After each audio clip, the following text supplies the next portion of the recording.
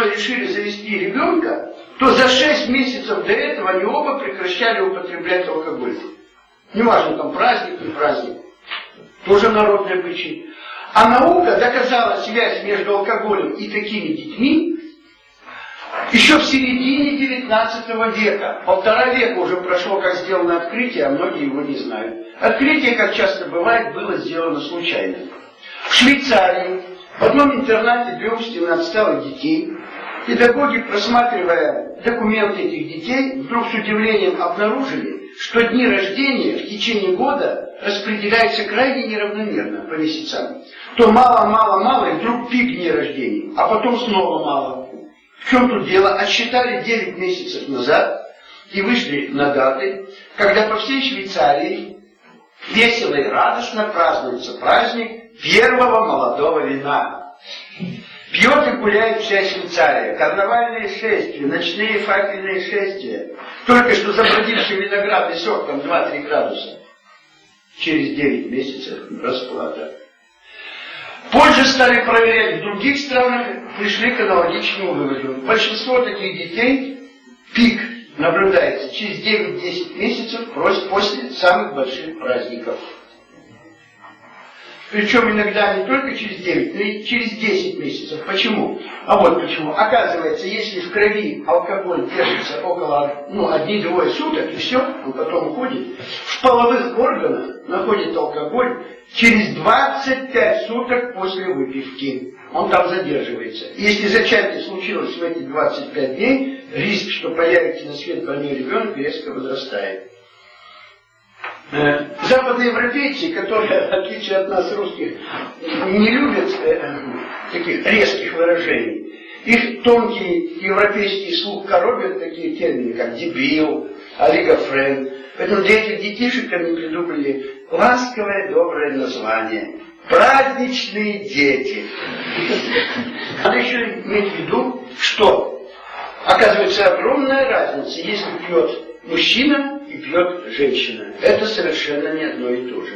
Вы, наверное, еще в детском саду обратили внимание, что мальчики и девочки чем-то различаются между собой. Да, заметили. Так вот, оказывается, по алкоголю это тоже огромная разница. Почему? А вот почему. Оказывается, если мужчина, муж, скажем так, решил бросить пить, то в течение 3 месяцев у него происходит полное обновление мужских половых клеток, сперматозоидов. Они долго не живут. 1,5-2 месяца старые отмирают, новые нарождаются. 3 месяца не пил, и через 3 месяца все клетки обновились. Все они уже свободны от влияния алкоголя. Вот тогда можно рожать детей. Девочки, девушки, женщины напрочь лишены этого мужского преимущества. Женские половые клетки даны девочкам сразу все с запасом на всю оставшуюся жизнь. Находится, как вы знаете из уроков анатомии, в специальном женском органе, который называется яичник. Это чисто схематически нарисовано. Вот все будущие детки, там сотни тысяч, это будущее человечества, это будущее Homo sapiens. Это будущее вида, а будущее должно быть надежно защищено. И действительно, вот эта оболочка надежно сохраняет эти клетки от воздействия любых ядов. Не могут туда яды проникнуть. Они не способны сквозь эту оболочку проникнуть внутрь. Защищает природа будущее, так сказать, вида. Но один яд может туда проникнуть. И называется яд этиловый спирт. Этиловый спирт проникает внутрь этого женского органа и поражает часть клеточек будущих детей. С каждым новым бокалом шампанского, с каждой новой кружкой пива процент пораженных клеток в организме девушки возрастает. И самое страшное, что эти пораженные алкоголем клетки с искаженной наследственностью продолжают жить еще десятилетия. И может случиться так, что через 10 лет будет оплодотворена именно та клеточка, которая 10 лет назад была отравлена шампанским на Новый год, или день рождения, или на выпускном балу, и даст начало больному ребенку, олигофрену, дебилу. Гарантии давности нет у девушек, в отличие от мужчин. И Получается, что, исходя из этого, девочкам вообще ни грамма спиртного за всю жизнь пить нельзя. Это стало известно в науке 1,5 века назад. А мы почему-то этого не знаем. Мы проводили социологические исследования среди старшеклассниц. Ни одна не знает. Да более того, многие учителя об этом даже не подозревают. Я вам еще скажу страшнее вещь. Далеко не все врачи об этом знают. Почему так? Ну что, за 1,5 века нельзя было всем это на пальцах рассказать, что все это знают, что женщинам пить нельзя. Кстати, раньше даже у русских-то 90% женщин не пили. Я уж не говорю о мусульманах. Это все началось-то вот в 20 веке. Почему нельзя это всем рассказать? Кому-то невыгодно, чтобы вы это знали.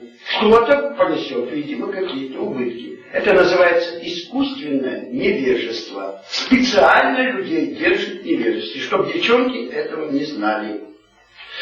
Если женщина не пила никогда в жизни, бывает такое, хотя и редко, но у мусульман бывает чаще, то вероятность рождения больного ребенка составляет 1%. Ну, какие-то другие причины, там, экология, патология и так далее. Если девушка пила всего несколько лет, причем исключительно культурно, умеренно, только по праздникам, то уже вероятность рождения больного ребенка в 7 раз больше. 7%. А если уже алкоголичка на последней стадии вздумала родить, то уже 70% вероятности, что она родит ненормального ребенка. То есть вероятность рождения больных детей прямо пропорциональна тому, сколько женщина выпила, начиная с первой своей рюмки и до момента зачатия. Все это суммируется. И женский организм потом не очищается от этих клеток. Это говорит о том, что женщинам пить нельзя вообще, если, конечно, они намерены стать матерями здоровых детей. Вот откуда у нас набралось столько олигофренов, дебилов. Миллионы они сейчас исчисляются. Результат пьяного зачатия.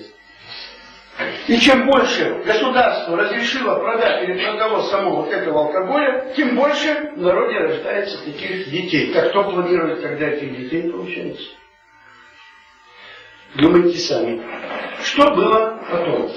А потом было следующее. В 1985 году, вы, конечно, по возрасту уже не помните, кто постарше помнит, был антиалкогольный указ.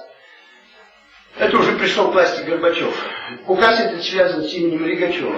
И в первое время удалось сбить до 3,5 литров. В 1986 году 3,5 литра.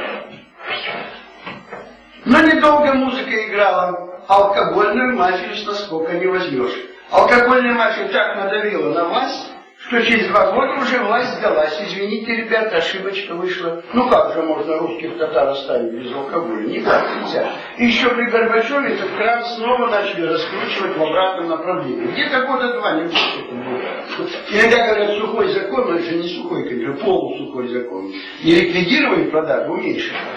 И тут к власти пришел после Горбачева кто? Борис Николаевич Ельцин. Я не буду давать политическую характеристику этому деятелю, у вас могут по отношению к нему разные мнения, а я дам результат по алкогольному, так сказать, этому вопросу. В результате, 1994 год, где-то здесь рядом была пара. 96-й год 16 литров, у меня уже доска кончается, но дальше 96-го года дело-то не пошло. Это последняя официальная реальная цифра, известна на 96-й год. Почему? Потому что после 96-го года вся статистика с треском лопнула. Почему? Алкоголь ушел в криминал.